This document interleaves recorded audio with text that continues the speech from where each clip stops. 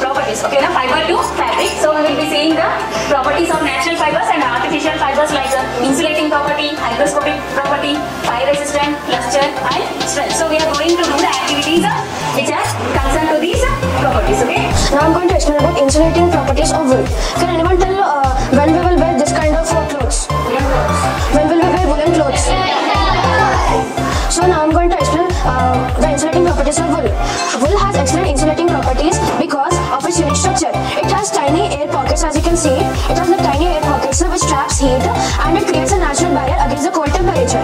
And it has these air pockets also make wool breathable and allow the moisture to escape while retaining the warmth. This is the reason. This is a combination between the insulation and breathability makes wool the best choice to keep your body warm in cold temperature. Thank you. Hey everyone, my name is Kakatiya and I'm from 7th Tata. So today I'm going to do an activity based on the hygroscopic nature of some materials. So first I took 2 cups and I'm going to fill them. So for checking the hygroscopic nature, I took wool and cotton. Now I'm going to dip them in water to check which absorbs more water. We can clearly see that wool absorbs more water than cotton. This is because it absorbs 30% of its own. So, what is hygroscopic nature? For example, when the atmosphere is more humid, we can absorb in substances like salt and sugar that they clump together and get more sticky. This is because they absorb the moisture and water from the atmosphere. So basically, hygroscopic nature refers to the ability of a substance to absorb and hold water and moisture from the atmosphere. Thank you. Fire resistance property of wool. We mostly see firefighters wear woolen uniforms, and they also use woolen blankets to stop small fires. But why only wool?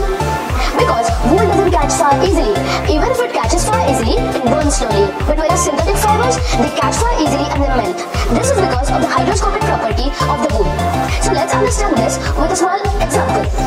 So here I took a small candle, a glass, and I'm going to lit the candle up. And you can see I lit up the candle and it's working properly. But when I close it, it will slowly put off. It will light till it uses all the oxygen present. Then it will put off. You can see, in the same way, firefighters use woolen blankets, wraps the body which catches fire, the oxygen supply will cut off due to the blanket and the fire supply will put off. Thank you. I'm here to explain the topic of luster and strength. Can somebody tell me which fabric do we use on special occasions? And why do we use silk fabric on special occasions? What is luster? Shiny. As you people said, now we use lustrous clothes on special occasions, and this cloth is also lustrous as it's shining. Now let's do an experiment on this fiber. This is cotton fiber and this is not strong. We can break this cloth easily. As you can observe here, it broke easily. And this is silk fiber. This is lustrous and it is known for its strength and it cannot be broken easily. As you can see, I'm not able to break this. Now, I am going to explain you how different fabrics react for fire, like cotton, wool, silk and polyester. First, let's know about the fibers. Cotton. Cotton is a natural fibers. It is obtained from cotton plant. You know, China is, in 2022 and 2023, China is the largest producer of cotton. When we burn cotton, it turns into ash and it smells like burning of paper because both cotton and paper are obtained from plants. When we take the fabric near fire, it catches fire easily and turns into ash, and it turns into black ash, as you can see here. Now let's see wool. Wool is a natural fiber. It is not obtained from plants like cotton, but it is obtained from animals like sheep, goat, bacterial camel and rabbits. Now let's see what will happen when we burn wool. When we take the wool fabric near the fire, it will burn and it will turn into black round ball, like black bead ball structure, and it can be crushed easily, as you can see here. Now let's say about silk. Silk is a natural fiber. It is made from cocoons of silkworms, and there are 4 types of silks: Muga silk, eri silk, mulberry silk and tassa silk. When we burn silk, when we burn polyester, the smell is not really good for our environment and health. Thank you.